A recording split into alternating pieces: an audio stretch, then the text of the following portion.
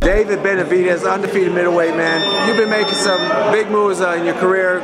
January 28th, you're back at it. Tell me what's been up, bro. You know, we've just been training, working hard in the gym. You know, we've been training for about 3 months now, and this opportunity presented itself. We're going to be on the Showbox, the first fight on Showtime, Showtime Extreme. Yeah. So, we fight on Saturday. I'm already on weight. We're just waiting for the day. Yeah, anybody who saw you when you were younger, you're fighting in Mexico, before your brother, you know, when your brother was winning the title coming up, they knew you were going to be next in line. So this isn't a surprise, is it, for you to be here? Well, I mean, I've been working hard my whole life, man, so it's only a matter of time.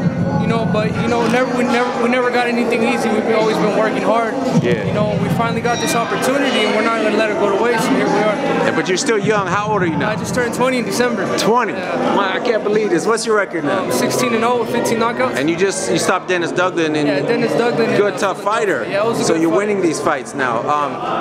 Do you know who? What about your opponent on the 28th? Any idea? I think he's from Ukraine or somewhere from over there. I know his name, but it's hard to pronounce. Okay. He's 14-1 with 7 knockouts. We've been watching him on tape. What do you see? He's a boxer, you know, but we can't always trust what we see on tape. Maybe he's gonna want to brawl, or you know, we train for a boxer or a brawler. Gotcha. So whatever style he wants to bring to the table. Gotcha. Now, guys, you know, another fight taking place around that class. Canelo Chavez, the big Mexican fight. What do you think of that one? It's gonna be a great fight, man. If Chavez, you know, works hard and does what he has to do, he can make it a tough fight. But Canelo's also a beast. Yeah. So, you know, it's going to be a great fight for Mexico. The people are going to be the winners of the fight. Remember when Canelo lost to Floyd? Do you think he's a much better fighter now? Yeah, I think he's improved. He has a little bit more experience. And it's going to be a great fight. Chavez, though, some people have written him off. You know, he's had a few losses here, hasn't been always making weight. Do you think he can put everything together for this? How dangerous is he? I mean, he has 5 months for training camp. Right. So he has no excuses. He has more than enough time, and I'm pretty sure Chavez wants the people to know that he's the best from Mexico. That's what I'm thinking. Gotcha. So if he wants to do that, he has to prove himself by beating who's the best in Mexico right now. But it's going to be a great fight. I've seen you up at the Summit Gym training, Abel Sanchez's gym, getting ready for other fights of yours. So you've seen Gennady Golovkin train in person. What do you think of him? You know, he's a beast. But it's not only that he's a beast, his work ethic is amazing. You know? Yeah. He works so hard, and that's why he looks so great in his fights, because he just works so hard in training camp. Gotcha. Him and Danny Jacobs, what do you think of that one? It's going to be great. Like I said, it's going to be another great fight, man. Danny Jacobs, you know, he's a great fight. He has a lot of power. I mean, he beat cancer, so he doesn't want. I mean, he said that nobody can beat him, but you know, cancer didn't beat him. So how's he gonna let Gennady Golovkin beat him? So yeah, that's a good point. It's gonna be a great fight.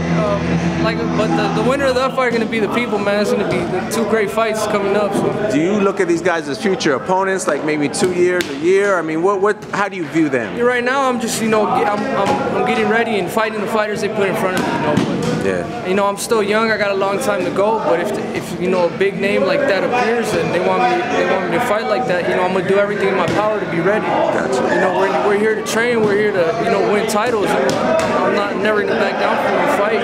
You know, it's been my dream since I was a little kid. So that's how it's gonna be.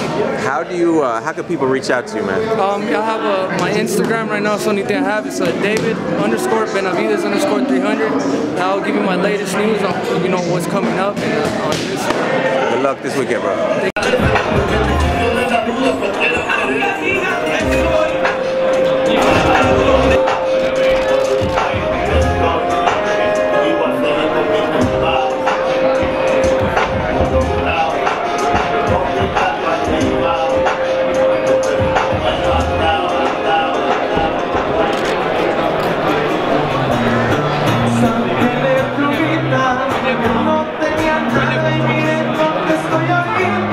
Ladies and gentlemen, don't forget David and Benavidez. He squares off against Mamajonov of Uzbekistan. It's all going down this Saturday. From Santa Cruz too. It is fastly becoming one of the most up-and-coming. Benavidez will be fighting on Showtime Extreme. It will be going a couple of hours before our live broadcast at 7 o'clock local time. 10 o'clock. A family of fighters. Good fighter. Your brother's a good fighter. I think your father helped train you guys.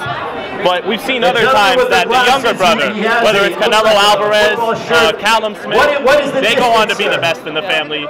Why is that happening? I think it's because you want to prove to the older brother that you're better than. You know what? We want you to come. Go ahead. We're gonna have security bring you guys in, and we're gonna get on the microphone. I guess he doesn't. Do you not want to do it? You are Mexican American, right? We're gonna have the usually Mexican fighters come in the lower weight classes, but El Cerdo Ramirez, now you guys are getting bigger. We're that new generation.